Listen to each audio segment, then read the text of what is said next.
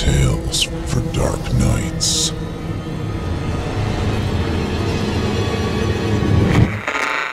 Want to make sure you never miss a Chilling Tales for Dark Nights video again? Be sure to subscribe and hit that bell to turn on notifications. It's time to turn off the lights and turn on the dark. Chilling Tales for Dark Nights.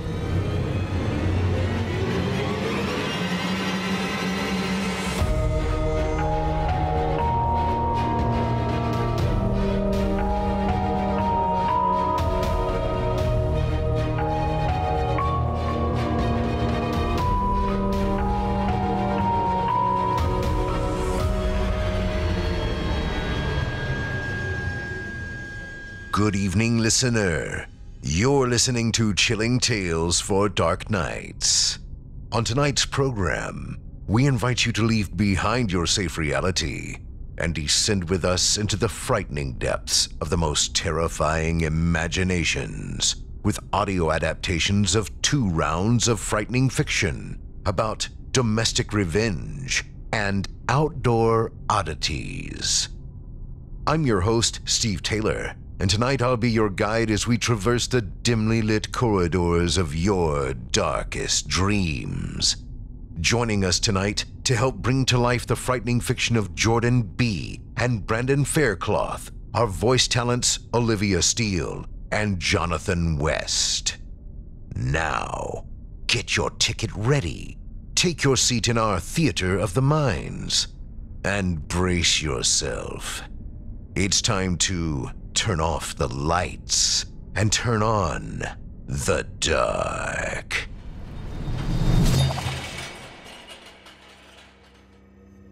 Our first tale tonight comes to us from author Jordan B. and is performed by Olivia Steele.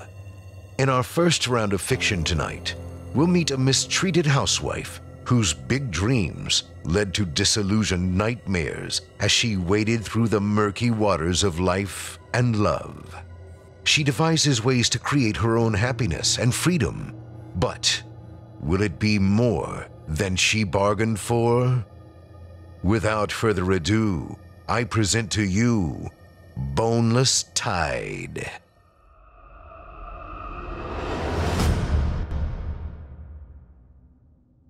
Once a month, the Boneless arrives on the tide. It's a force of nature, like quicksand. You can't reason or argue with it. All you can do is barricade your home and stay indoors. Us islanders know when it's coming. We recognize the signs. Now and again, an outsider comes to visit and brushes off the warnings. They think we're all simpletons, or in some sort of crazy cult. When I was a kid, maybe 7 or 8, a rich man from the mainland laughed in my mom's face when she told him the Boneless was on its way. Mom said half the island warned him to stay inside, but he didn't listen. He even boasted about how he was going to leave his bedroom window open that night, acting all smug like he was proving how stupid we were. Now the nurses wipe his ass and spoon-feed him 3 times a day. It's hard to get away from the island. As a girl, I dreamed of leaving, of seeing the world, but Mom got sick and someone had to take care of her, so I quit school. Next thing I knew, I was grown and married to another islander, a fisherman. Fast forward a few years, married life didn't turn out quite how I envisioned. Unfortunately, Mom had a very what will the neighbors think attitude. See, here on the island, fishermen are well thought of. They're like royalty, and it means divorcing one is like a cardinal sin. Mom buys into the whole shtick, of course. It's hardly surprising. She was married to a fisherman for 20 years. Unfortunately, it meant any time I tried to talk with her about my problems, she took my husband's side. "Oh, he's out on the boat all day working hard," she'd say. "I'm sure he doesn't mean it. He's just stressed. I had the same problem with your father. Things will get better soon. Just wait and see." When I'd turn up on her doorstep with a busted lip or bruised neck, she'd brush it off. "Oh, the storms took a turn for the worse. I'm sure it's tough for him out on the waves. I'm sure his mood will pick up when the weather does. Just wait and see." Wait and see, wait and see. That was her answer to everything. I was sick of waiting and seeing, and I was sick of my husband, and the whole damn island. All I wanted was a fresh start. For years, I dreamed of doing something, anything to change my situation, to get out of my rut. Well, tonight, it finally happened. The day started with a passive-aggressive note from my husband. "Go down to the market, get some supplies, and tidy the house. It's arriving tonight. I'll be at the docks until sundown." Figures. The fishermen are always the first to know. I remember when I was a kid, Dad would take me out on his boat and point to the rainbow-colored sparkle sitting on the waves. That's how we knew the Boneless was due for a visit. At midday, I went down to the high street. The islanders were in an uproar. All the merchants wanted to close up early and get home safe, but the shoppers were desperately trying to secure some last-minute provisions. I wandered from store to store, fighting my way through the crowd, picking up the essentials. At the pharmacy, I asked the cashier for some sleeping pills, told him they were for my mom.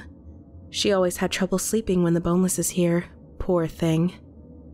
He rang them up. "You best rush home and get locked up as soon as possible. It won't be long now." "I will." "And give your husband my regards.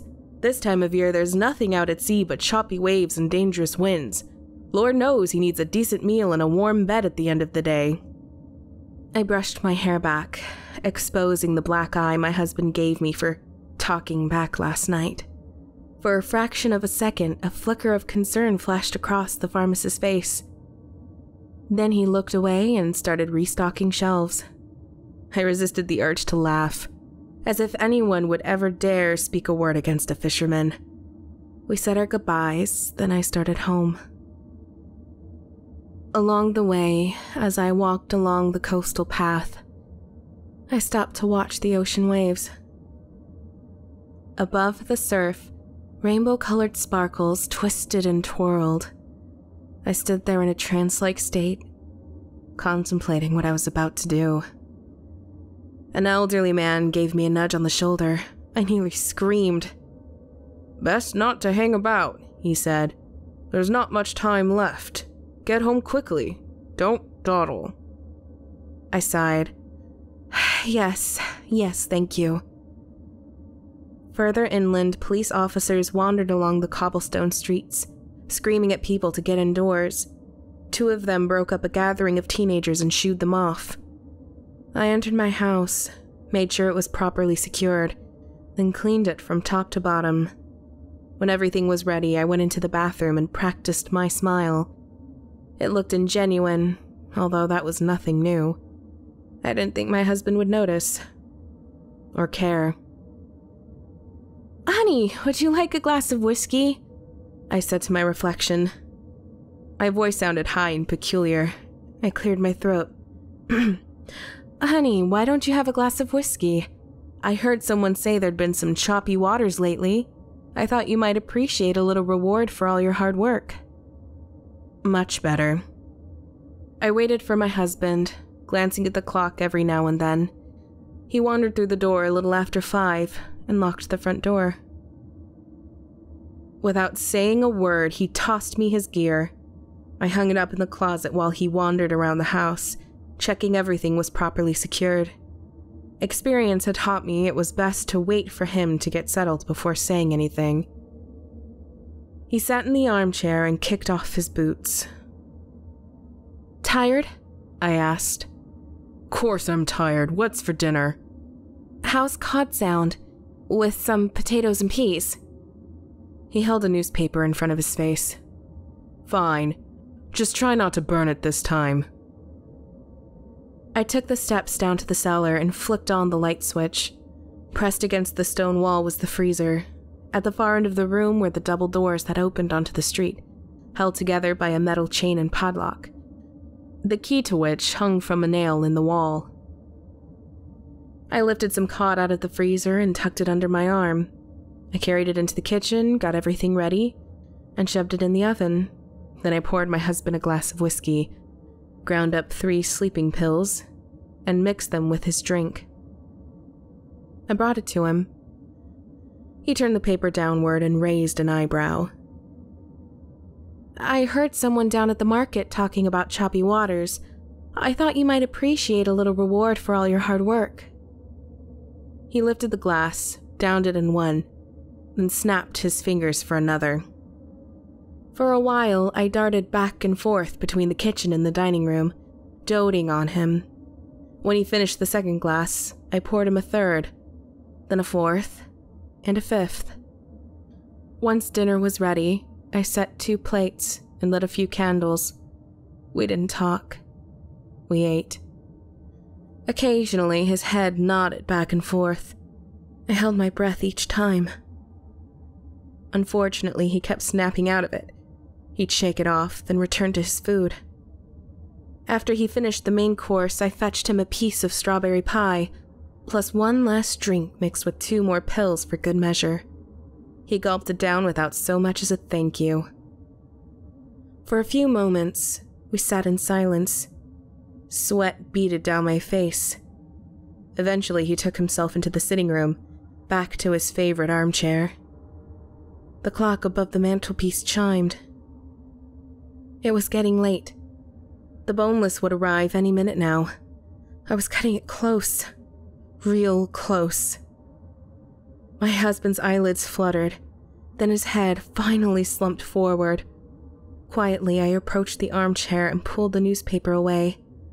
Out like a light. Perfect. I grabbed my handbag and coat, then raced to the front door and unlocked it. I didn't have much time. The street reeked of rotten flowers and spoiled flesh. The aroma was so intense it stung my nostrils. I took a deep breath, held it, then walked forward. There came a sickening splat from the end of the street. For a fraction of a second, I looked over and saw it. The Boneless. I was too late. The glare blinded me.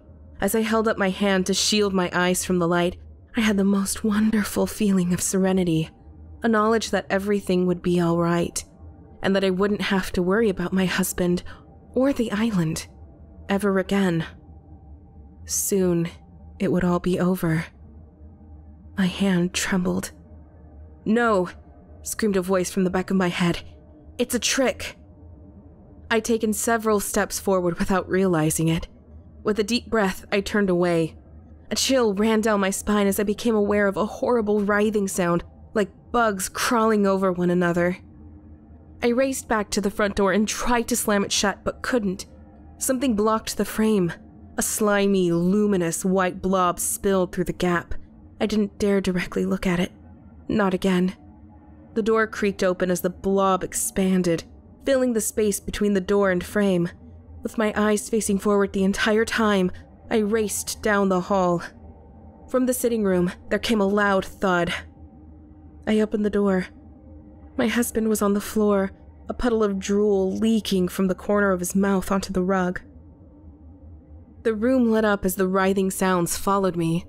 I bit my bottom lip, clenched my fists. I saw the glow of the Boneless reflected in the picture's frame mounted above the fireplace. The stench was so strong it made me dry heave. There was no escape. Soon it would all be over. I had a lifetime of being a vegetable to look forward to. Maybe they'd put my husband and me in the same hospital bed, thinking that's what we'd want. I had a sudden idea. I rushed forward towards the cellar. My husband stirred. The last thing I saw before exiting the room was him shaking his head. He screamed, but not for long. His voice quieted, then became a terrible gurgle. I resisted the urge to look back. I made my way down the steps into the cellar where I grabbed the key mounted beside the doors. My hands trembled so violently it took 3 attempts to get the key in the padlock. The writhing sound grew louder and louder until it was with me in the room. I unlocked the padlock, then unwrapped the chain from the handles. For a moment, I felt something warm and pulsating touch the back of my ankles. My whole body shivered. At the last possible second, I pushed open the double doors and climbed onto the street. Then I got up and ran. I ran halfway across the island toward my mom's house, where I unlocked the front door and pulled it open. I locked it behind me, pressed my back against the wall, and burst into tears. It was over. I was safe. A light came on at the top of the stairs. I wiped away my tears and climbed to my feet. My mom appeared, still wearing her nightgown, and asked what had happened. I said I was worried about her and came to check that she was okay. We embraced. She asked about my husband. I told her he was safe and sound back home, that I'd cooked him his favorite meal and then came over to check on her. She insisted she make up the guest room and tried to lead the way. I kept telling her I would do it myself until, finally, she relented. I helped her back into bed, then I gave her a kiss on the forehead. "I love you, Mom." She rubbed my cheek. "I love you too." In the kitchen, I helped myself to a bottle of wine and broke down in tears. Again, I kept thinking about what I'd seen and heard. The awful sounds my husband made played in my mind again and again. I kept thinking about what I could have done differently, about whether there was another way, a simpler one that didn't involve anyone getting hurt. I felt a growing knot of guilt in the pit of my stomach. But it's too late to change anything now. Now all I can do is wait. There's no way I could sleep. Not even if I wanted to. At sunrise, the Boneless will depart. Then I'll make my way down to the docks and sail my husband's boat to the mainland. I'm finally ready to leave this damn place and never look back. By the time anyone realizes what's happened, I'll be long gone and starting my new life. I can hardly wait.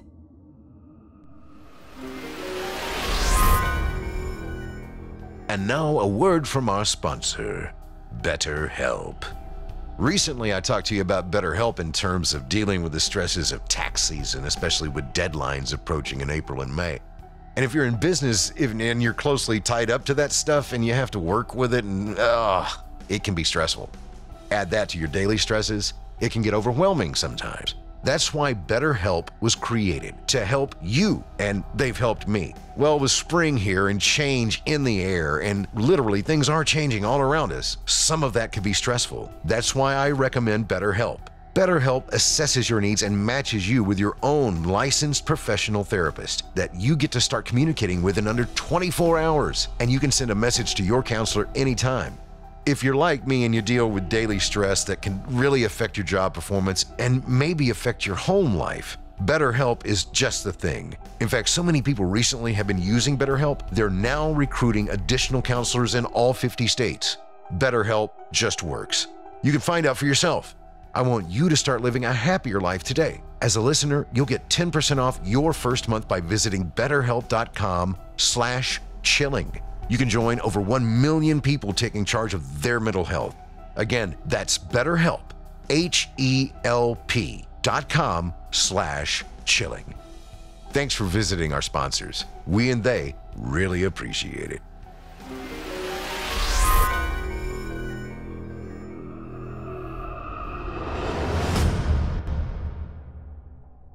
I hope you enjoyed Boneless Tide, as written by Jordan B. and performed by Olivia Steele. If you'd like to see more of Jordan B.'s work, or hear it, they've been featured on our official horror fiction site, Creepypastastories.com. You can also check out more of their terrifying tales on their profile on Reddit, where they post under the username JTB685. As for voice actress Olivia Steele, more of her work can be found on the official Chilling Tales for Dark Nights YouTube channel, as well as her own YouTube channel, Scarily Olivia. Be sure to check her out when you can. I assure you, you won't be disappointed. Up next, we've got a second sinister story for you, as written by Brandon Faircloth and performed by Chilling Tales for Dark Nights 2017 Evil Idol voice acting champion, Jonathan West. In it, we'll be introduced to a man taking a trip down memory lane, reminiscing about his childhood best friend and the stories he used to hear his family tell while on sleepovers. One tale in particular becomes especially prevalent as he finds that it's followed him into adulthood, leaving him with his own terrifying tale to tell. Now, without further ado, I present to you Why My Father Went into the Woods.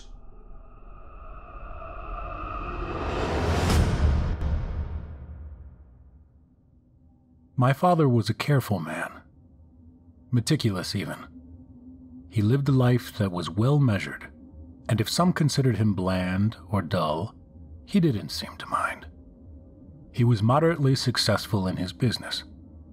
He was moderately well thought of by the community we lived in. When my mother went missing, he was, to anyone that might observe him or inquire, moderately worried and sad. He was the same with me. Reasonable, patient, and generally kind in the unfocused way you might expect from a pleasant doctor or taxi driver. A detached civility and courtesy that had more to do with how my father was than how he felt about me. Not that I complained. Even when I was younger, I had enough sense to know so many kids had it worse. When my mother was around, they got along well enough, though he seemed to feed her the same brand of love as me. A bland, almost flavorless thing with an artificial aftertaste. I was 12 when she disappeared, and as much as I missed her, I was somewhat preoccupied by what would come next. Because I had known for some months that occasionally, just every few weeks or so, my father would go out into the woods. It never occurred to me to follow him, or to even question internally why I didn't consider doing so. My fear of my father was like background radiation, invisible, but ever present since I was old enough to understand that something was wrong, eating and mutating me slowly enough that I never stopped to wonder if everyone lived so tight with tension and foreboding, perpetually waiting for the other shoe to drop. When I saw him going into the woods one winter afternoon, I wondered if the time had finally come. He never went into those woods.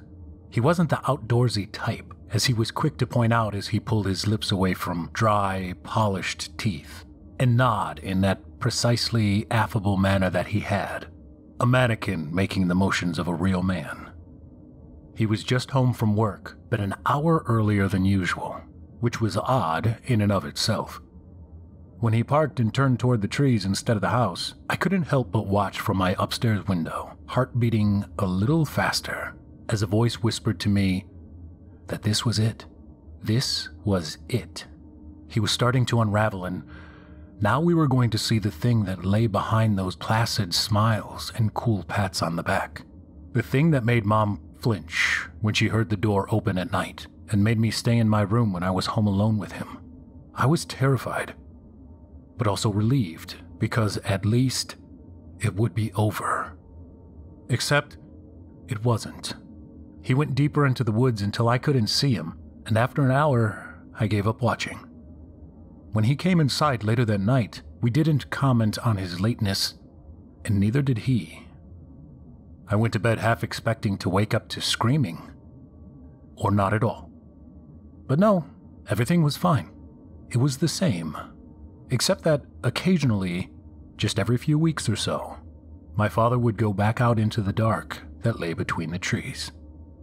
That continued until my mother vanished, and after a period of disruption where people searched and questions were asked, our lives went back to a form of normal. The dread I felt was constant now, but it was also an old and familiar friend by that point. I escaped to school or friends' houses when I could, and TV and books when I couldn't. For his part, my father left me alone past the threshold of attention and affection he felt he needed to show. His trips into the woods continued as long as I lived there. As soon as I graduated high school, I moved out and across the state to college. I went home that first Thanksgiving and Christmas, but after that, I never went back. He didn't mind. He'd call to check on me once a month, always the first day of the month at 8 o'clock, and other than that, we never spoke or saw each other again. I went back home to see his funeral and to put his affairs in order, but nearly everything had already been done for me. He died in the backyard of a sudden embolism, but you'd think he'd known the moment he was going to go. Every corner of his life had been tucked and folded, lines even and corners crisp, much like the envelope he had left for me. It wasn't some heartfelt message of love or loss, and it wasn't a confession of some dark secret life. It was just a single line written in my father's small, neat script. "It begins with the dreams." I rented a hotel for the 2 weeks I planned to be back in town. The house just wasn't an option. I couldn't stay in that place again. Just walking in felt like putting my foot into quicksand, and I could feel the hands of that past me reaching up and grasping at me, hungry to pull me back down. So I slept in a hotel room that could have been like any other hotel room in any city in the world. And for the first couple of nights, it worked. Then, I started dreaming of the woods. I'd toyed with the idea of going into the woods since I'd gotten the call of my father's death. It had been years since I'd gone deeper in than the edge of the yard. I already spent most of my playtime away from home, and after I saw my father go there, it wasn't even a consideration. That was his place now, and whatever he did there, I didn't want to know about it.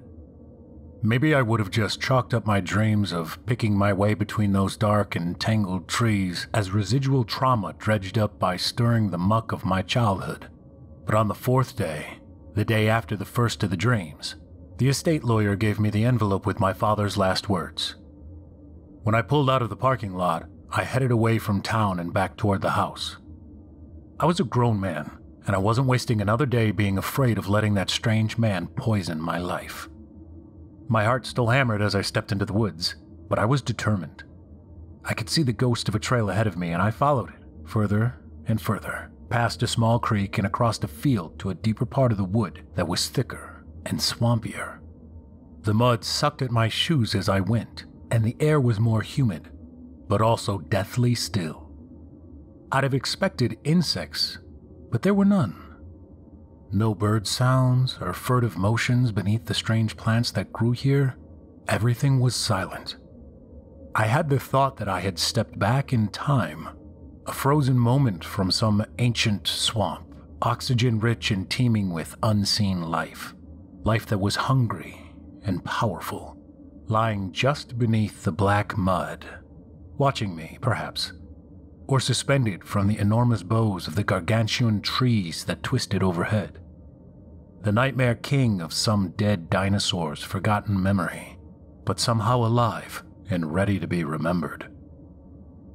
I blinked and looked around. Where was I? What was I thinking about? My eyes fixated on the muddy bank I was standing in front of. In the middle of it, as though it had been excavated like a fossil, was the thing I felt sure my dream and my father had sent me to find. It was a brass fortune-teller machine. I glanced around again. I had to be miles away from the house. How was that even possible? The woods weren't that big. Less than a mile and I should have hit the highway. I tried to swallow, but my mouth was too dry. My body felt desiccated and hollow, just bone and dry skin and terrible will as I walked closer to the thing half buried in the hill. It was 5 feet tall, all polished wood and brass, though the metal was tarnished and the wood had just begun to bleach and speckle after time in the wet and the sun. The top 3 feet were a glass cube containing the torso of a puppet woman dressed in a headscarf and gold jewelry. Her painted green eyes regarded me from beneath arched, knowing eyebrows that told of knowledge of things unseen. Above the glass, the brass arched into an arabesque roof framing a small sign of red and gold-stained glass. I couldn't read it at first, but then it lit up as a soft violin began to trill from a speaker grill below the fortune teller. I was startled, but I didn't jump or step back. I was transfixed. Looking at the red lettering of the glass, I read the words glowing there. The voice of Aradat. Ah! I let out a small scream when the fortune teller began to move, waving metal arms over a glowing crystal ball resting in front of her. The violin picked up speed, growing louder and more insistent, the insectile trilling of some long-dead song. My skin prickled as excitement began to grow in my belly, spreading up into my heart and head, down into my groin. A small tray popped out on the front of the machine, and from it, a milky white card jutted out. I didn't hesitate in reaching out and grasping it, pulling the card free from the silky strands that held it in place with some effort. On one side, there was a strange symbol that I didn't quite recognize, as though I'd seen it in a dream. On the other, there were only 2 words. Offer yourself. I let the card flutter to the mud as I saw motion next to the machine. There was a hole beside it. Somehow I hadn't seen it before, but it was there now. Less than half the height of the fortune-telling kiosk, and thick with shadow, and more strands like those that had trailed from the card when I took it. There was no fear or confusion. I knew what had to be done. Of course I knew. I was doing something as old as rain, or the sun rising, as sacred as being born, or taking a life. I knelt down and crawled toward the hole, keeping my eyes lowered as I reached it, and lay down, rolling over onto my back as I scooted myself forward, pushing my head into the moist darkness beyond. Once my shoulders touched the sides, I waited, holding my breath, as I began to worry that I had done something wrong. But no. A coolness came to rest against my cheek as an inner darkness within that gloom came to greet me. I began to cry as that coolness dug into my skin, as a voice told me to keep my eyes closed, not to look. I couldn't see it, not even a shadowy glimpse, or I'd be lost forever. I lay in the muck, head surrounded by shadows and webs, as its icy weight settled over my face. When I left the woods, I saw a sheriff's patrol car parked behind mine. I was going to try and ignore it, but Sheriff Haverlin got out and met me at my car. We had met briefly 2 days earlier when I'd run into him at the funeral home, and he had seemed a jolly and affable man at the time. Now, I could see beneath that, and I knew why he was there. Everything going all right, Kenneth? Need anything for the service tomorrow? My offer to give you an escort from the church still stands. I nodded. I appreciate it. I don't think many people will be at the funeral, so traffic shouldn't be a problem. Raising an eyebrow, I studied him. Is that why you came? To offer help at the funeral again? He shrugged and gave me a small smile. Partly, yeah. That and, well, I just thought I should warn you. I felt my jaw tightening. Warn me of what? The sheriff puffed out a breath as he looked down the road. Your dad, well, he's your dad and he's passed. And I don't make a habit of talking bad about the dead, but... He met my eyes again. He was a strange man. And I'd be lying if I said me and the others around here didn't wonder if he was up to more than he let on. I frowned. Up to what, exactly?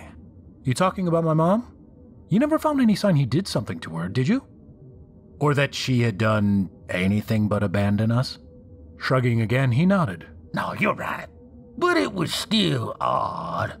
No one that knew her expected her to leave like that, and we never saw any sign of how or where she could have run off to. It's natural to suspect foul play involving the husband in something like that, you understand. He pulled at his bottom lip thoughtfully. But it wasn't just that. These past 20 years, we had people go missing. That always happens sometimes. People move, run away, or get themselves killed. But since I was a deputy, we had 3 times the number of people go missing here than any other surrounding areas. I know because I checked. I stared at him. Okay, so what are you saying? Do you think my father had something to do with any of that? Haberlin let out a short laugh. No, I'm not saying that. Though I admit I did wonder a few times over the years. He always gave me an odd feeling, your dad. Nice enough fella, but I could never tell what he was really thinking. His smile fell away. You look like him, you know? I didn't see it the other day, but I do now. I glanced past him to the swaying greens of the woods. I appreciate the sentiment and the offer of help, but I really do have a lot to do today. Was there more that you needed to tell me? When I looked back at the man, his face was troubled. Just, if you find anything going through your dad's stuff, things that don't belong or don't make sense, something that might belong to someone missing, well, I don't know. Anything that feels wrong. He swallowed. If you find anything like that, let me know, yeah? I gave him a smile. Not too friendly or happy, but not too cool or hard, as I nodded. Sure thing, Sheriff. I'll be sure to do that. Seemingly satisfied, he stepped back from my car. Well, I'll let you get back to it. I know you want to get done and back to your life. You're living in Colorado, right? I paused in opening the car door to glance back at him. I did, yes, but I'm going to be staying here now. Haberlin raised his eyebrows. Really? Well, I got the idea the other day you were hot to be done and on your way. What changed your mind? I studied him a moment. You know how it is. The past is a powerful thing. I guess I just realized where I am. A distant wind kicked up behind the man, rustling the trees and pushing him hard enough to make him have to catch his hat. Fumbling with it awkwardly, he looked back at me. Where's that? I sucked in a deep breath. The air smelled rich and thick with a dozen different scents. I smiled slightly at the fear I smelled coming from him. Home.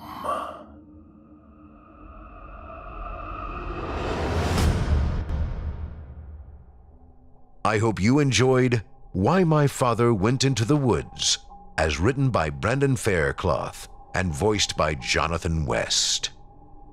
As a reminder, you can hear more of Jonathan West on our official YouTube channel.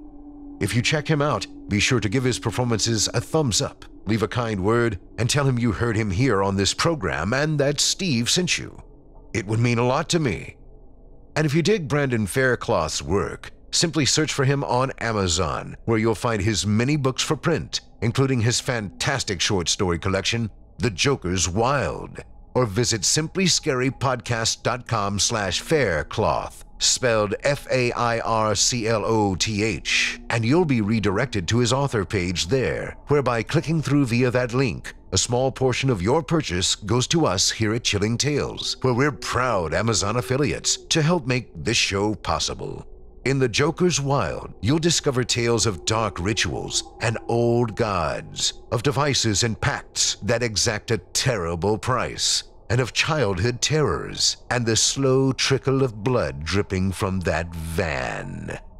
The book includes 24 new stories by Brandon that will pull you deeper and deeper into what he's dubbed a, quote, midnight world filled with horrors that will haunt you far past the final page, unquote.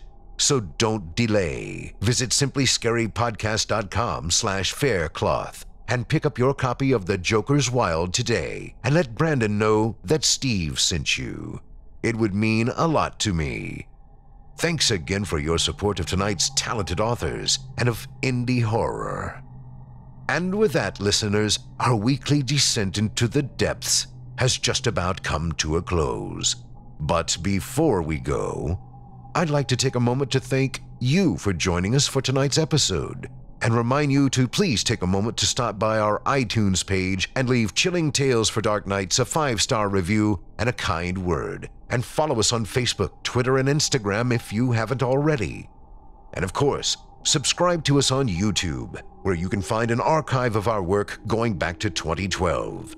And consider signing up as a patron at our website, chillingtalesfordarknights.com, to show your support and get all of our content ad-free. I'm your host, Steve Taylor, and it's been a pleasure. Tune in again next week when we once again turn off the lights and turn on the dark. Sweet dreams, listener. Sweet dreams. Thanks for joining us. You've been listening to Chilling Tales for Dark Nights, a production of Chilling Entertainment and a proud member of the Simply Scary Podcasts Network. Visit simplyscarypodcast.com today to learn more about our network and our other amazing storytelling programs.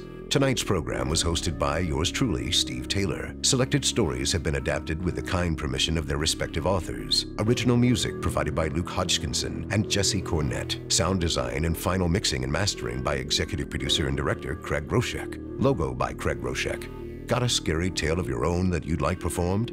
We take submissions.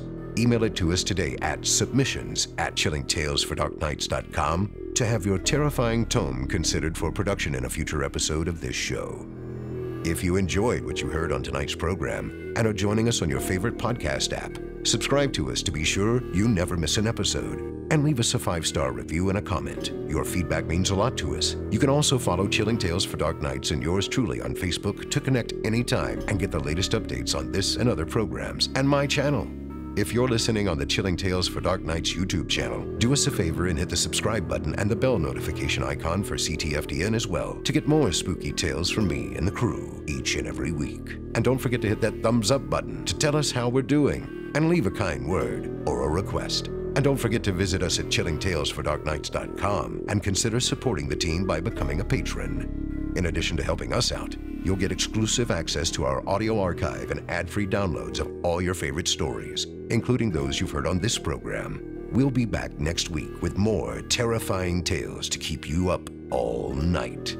But that's all right. Who needs sleep anyway?